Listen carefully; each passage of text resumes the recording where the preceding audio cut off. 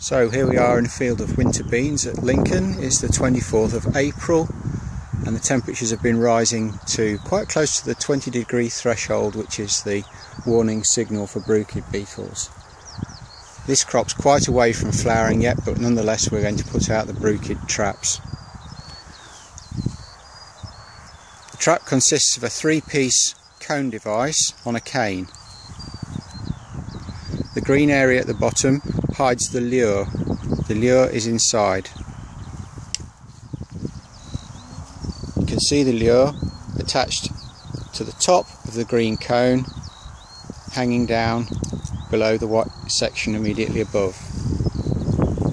The beetles are attracted by the scent of the lure.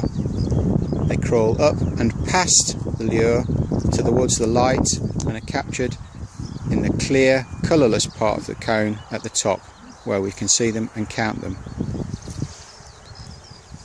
The trap is mounted on a cane and placed at the edge of the field amongst the crop.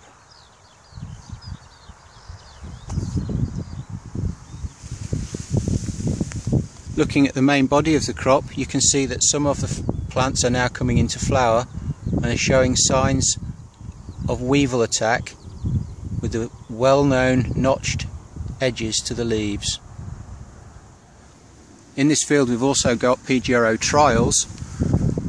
Some of those trials were planted a lot earlier, and these are now well in flower.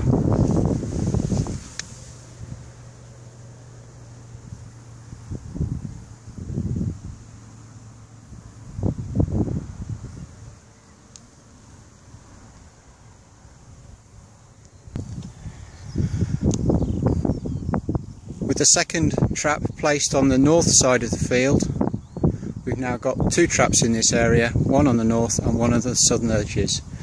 We will monitor these traps over the next 8 weeks or so to make sure we are monitoring beetle numbers and beetle activity for appropriate timing of sprays.